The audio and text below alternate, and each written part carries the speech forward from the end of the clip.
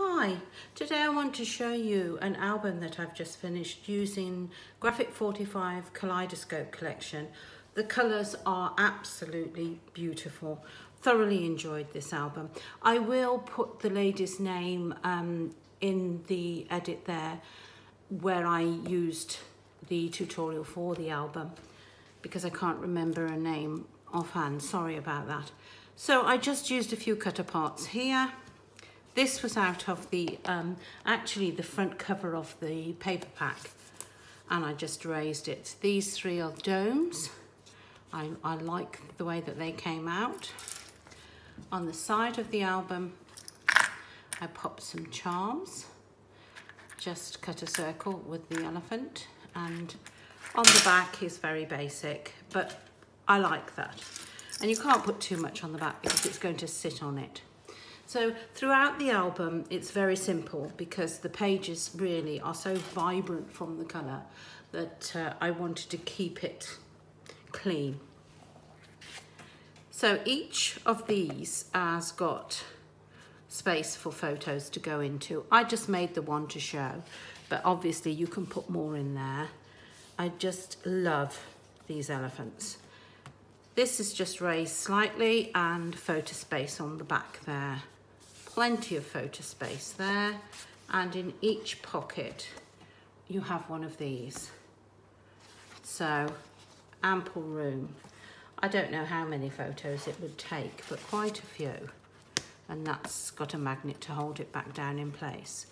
Then you've got this type of page where you've got all this space here. And that clips onto there. So again, we've got a pocket page. And that's how the album runs right the way through. Centre on the back of here. Again, you have that. Put that in there. It's almost a shame to cover it up, but it is beautiful, and you could put two small photos if you wanted to, so that you could show some of the surround. And this side. And again, we have this. And aren't they gorgeous? Absolutely beautiful. I think that's probably one of my favourite pages. And out of the collection, I mean. And then the last two pages, you've got, that's from the main page.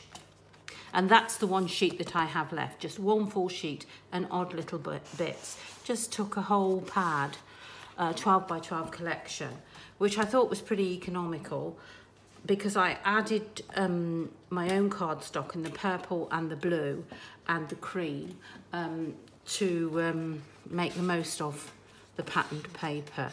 Now this cream, I think I've told you before, but they're file folders, and I cut them down. When the children go back to school, very often in Woolworths and Coles, they go really, really cheap. They reduce them right down to get rid of them. And I think I picked them up for 50 cents for a pack of 10. And so I bought all that I could find, and I use them for all my mats because it's the cheapest way possible. And it's really nice card. It's really nice. And if you make a mistake, it's not the end of the world because it only costs cents. So there we are. Hope you enjoyed looking at my latest one. This isolation does mean that I'm doing a little bit more crafting. So no doubt very shortly there will be something else. Thanks for watching. Bye.